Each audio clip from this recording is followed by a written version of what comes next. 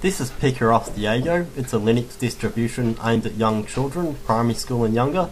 It has a variety of educational software, including software to teach kids the alphabet and basic maths right through to computer programming. There's quite a few games there as well. This OS is developed in Spain, so most of the information's in Spanish. I thought I'd show off an English installation of the OS. It runs on low-powered computers. We run it here on a Pentium 4. Minimum requirements are 1.5 gigahertz with 512 meg of RAM. As you saw then, it has Firefox and Google Chrome. All these softwares you see here is installed by default, so what you see here is what you get when you've finished an installation. There's the LibreOffice suite.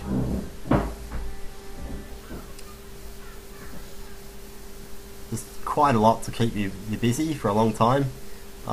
It's suitable for very young children, probably from about 2 years. My boy started when he was 2, playing around with it, right through till you're an adult. Really, it has plenty of software for adults as well as kids.